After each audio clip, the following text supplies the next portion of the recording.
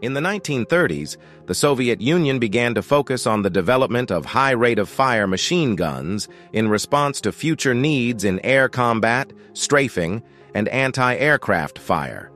During that period, several uniquely designed machine guns emerged, all of which had exceptionally high rates of fire. The Slostin rotary barrel machine gun was one of them.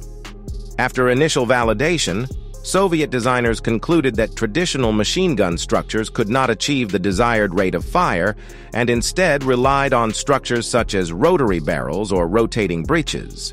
The Slostin machine gun used a rotary barrel structure, which is why it is referred to as a rotary barrel machine gun rather than a Gatling-style machine gun, as it has fundamental differences from the latter. Designed and manufactured by Ivan Ilyich Slostin in 1935, this machine gun had a caliber of 7.62 mm and fired 7.62 gauge .54 mm ammunition using 8 rifled rotating barrels.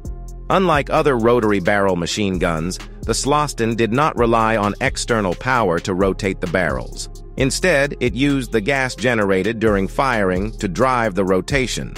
The shooter only needed to pull the trigger, similar to operating a Maxim machine gun. Each barrel had independent mechanisms, and during rotation, these mechanisms moved along inclined tracks to complete loading, locking, and firing. The machine gun used a 250-round metal ammunition belt to ensure a continuous supply of ammunition. Despite this, the rate of ammunition consumption was astonishing. In actual tests, the gun achieved a rate of fire of approximately 3,300 rounds per minute, emptying a belt in less than 5 seconds. The tests also revealed other issues, such as components unable to withstand the high rate of fire, rapid expansion, and overheating of the barrels during sustained firing, resulting in the gun jamming and being unable to continue firing. These problems hindered further improvements to the Slostin machine gun. However, test personnel still believed it was a promising weapon, especially when the machine gun fired and directly pulverized targets 100 meters away, leaving a hole in the ground, which amazed everyone present. Of course, the outbreak of World War II posed a greater obstacle. Throughout the war, the Slostin machine gun did not make substantial progress. In 1949, the designer himself began experimenting with a 14.5 mm caliber version of the Slostin machine gun. The choice of 14.5 mm caliber was related to the use of this caliber ammunition by the Soviet Army at that time. After all, there was no need to develop a new type of ammunition.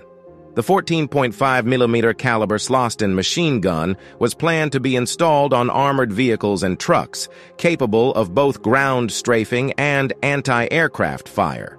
It was also intended to be used as an anti-aircraft machine gun on the IS-7 heavy tank, which would have considerable power, especially when firing armor-piercing rounds of 14.5 mm caliber, capable of turning lightly armored vehicles into hornet nests. Unfortunately, the Slostin machine gun did not pass the tests, and some of its flaws were difficult to rectify without significant changes to the overall design, essentially requiring a complete redesign of the firearm.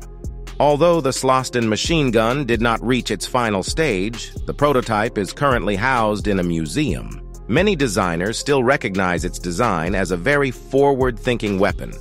The weight of the gun, 7.62 mm caliber version, is 28 kilograms, and it weighs 67 kilograms when equipped with a tripod and other accessories. It has an effective range of 2,000 meters and a maximum range of 3,000 meters.